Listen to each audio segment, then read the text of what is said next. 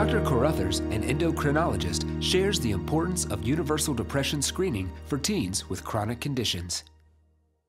Rates of depression are high amongst adolescents and several-fold higher amongst those with chronic conditions like type 1 diabetes.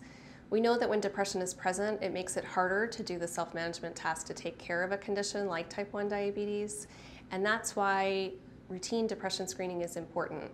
It's not possible to use a single clinical marker like hemoglobin A1C to tell who might be at risk of depression symptoms, so it's important to offer it to all adolescents. In this video, Dr. Carruthers is talking to Jake, a 16-year-old whom she has followed for diabetes for 4 years. Hey Jake, good to see you. I'm glad you came in today. Really appreciate you bringing in your glucose checks. I'm sure going back to school you've been busier, but it's really helpful to be able to see those numbers to see how things are going day to day. It's a drag, especially on band practice days, but I know sometimes checking glucose numbers can interrupt your routine.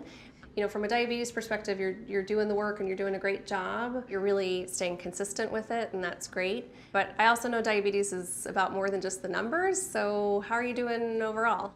I'm doing okay. Yeah, well, you know, I like to check in on you. We're doing something a little different in clinic since the last time you were here. We know sometimes you can have stress or distress around your diabetes, and so we have a survey that we'd like to ask you to fill out. Would that be okay?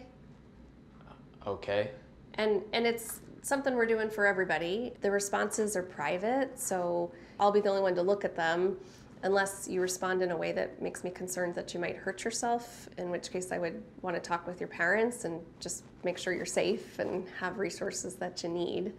I guess if everybody's gonna do it. Yeah, everybody's going to do it, so I'm not singling you out for any reason. I just think it's really important. What questions do you have about it? I don't know if I have any questions. I guess I'd have to see the survey first. Fair enough. Let me give this to you, and you can take a look. Take your time, and when you're finished, I'll review your responses and we'll go over it together. Hi, Jake. Thanks again for answering those questions. I reviewed your survey, and your responses indicate that you're not feeling symptoms of depression right now. So we'll just keep asking about some of these questions periodically, sort of like we do all your other routine screenings related to diabetes, sort of similar to how you get a thyroid test or a microalbumin or something periodically. If you have any questions now or between now and the next time I see you in clinic, we can absolutely discuss them. No, I'm good. School and diabetes can be stressful sometimes, but I'm okay. You got this. Oh yeah.